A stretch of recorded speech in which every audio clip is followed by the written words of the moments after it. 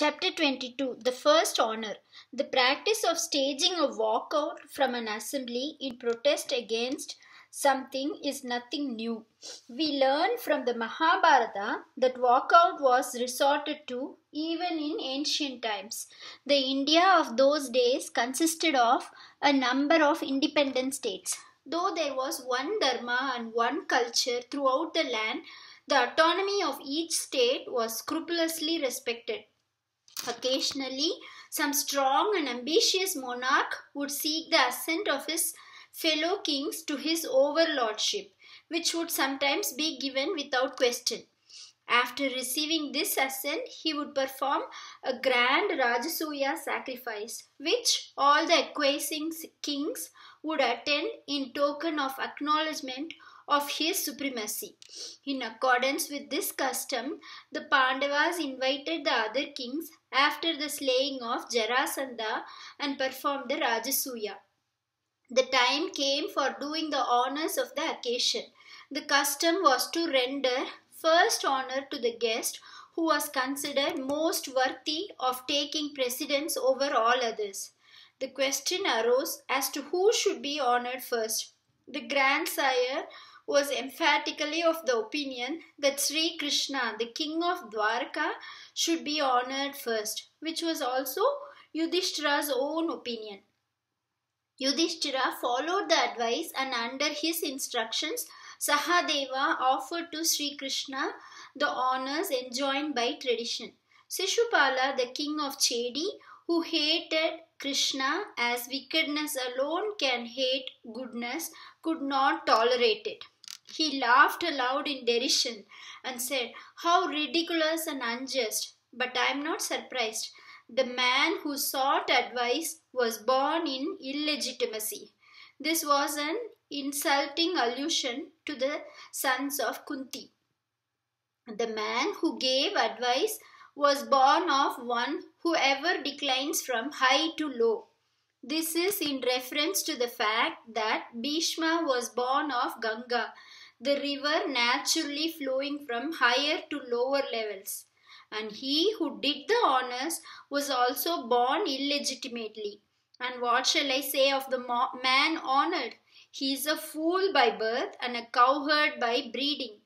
Dumb indeed must be the members of this assembly if they have not a word to say to this. This is no place for worthy men. Some of the assembled princes applauded Shishupala. Encouraged by their applause, he addressed Yudhishthira. "When there are so many kings gathered here, it is a shame that you paid the first honor to Krishna. Not to render respect where it is rightly due and to render it where it is not merited are both equally grave offences. It is a pity that for all your imperial pretensions, you are ignorant of this." Getting more and more angry as he spoke, he continued, "Ignoring the many kings and heroes who are here at your own invitation and in malicious despise of them, you have paid royal honors to a cowherd, boor, a mere nobody. Vasudeva, the father of Krishna, was but a servant of Ugrasena. He is not even of royal blood. Is this the place and the occasion to show your vulgar partiality for Krishna, the son of Devaki? Is this worthy of the children of Pandu? O sons of Pandu, you are raw, untaught youths, altogether ignorant of the way to conduct a royal assembly. This dotard Bhishma guided you foolishly and thus made fools of you.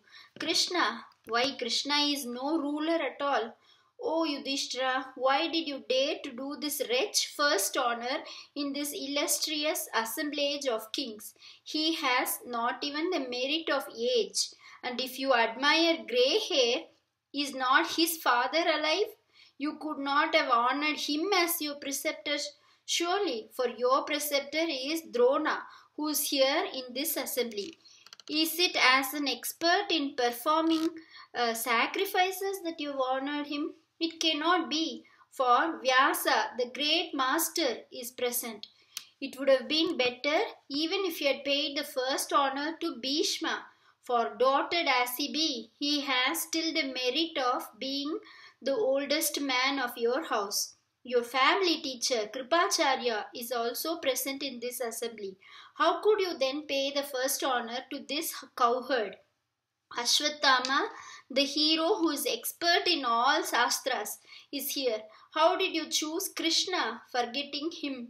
Among the princes assembled here, there is Duryodhana, and there is also Karna, the disciple of Parshurama. Leaving him aside out of childish partiality, you chose Krishna for the first honor.